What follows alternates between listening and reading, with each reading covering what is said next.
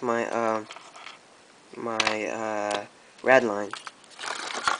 Here's the body. And the other video was about my car, and I forgot to mention a servo. Stock servo like this, with the top part though. It has no part to assemble. And the one with the radline, it's a 5-wire servo. You can't really see it well. And ours is 5-wire too, but this is a bit longer.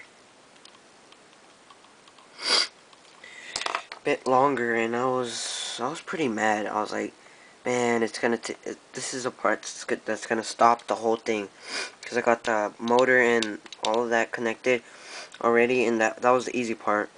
So I decided to take the top off of the radline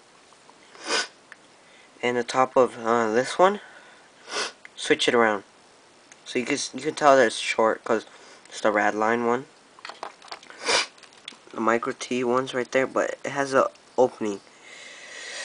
Really doesn't matter. You can put tape over it. Well, I can, yeah. And everything fits well. I just needed to open the little hole for it, where you see how where it goes into that to move it. Like, wait. You see it move right there?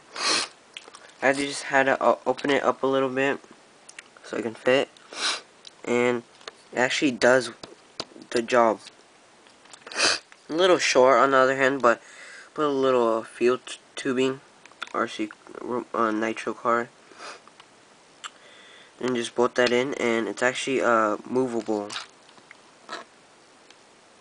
You can't really see it, but when it moves and it hits something, it actually helps a lot from breaking it, because it's a modded one. And yeah, that's pretty much all I wanted to update, and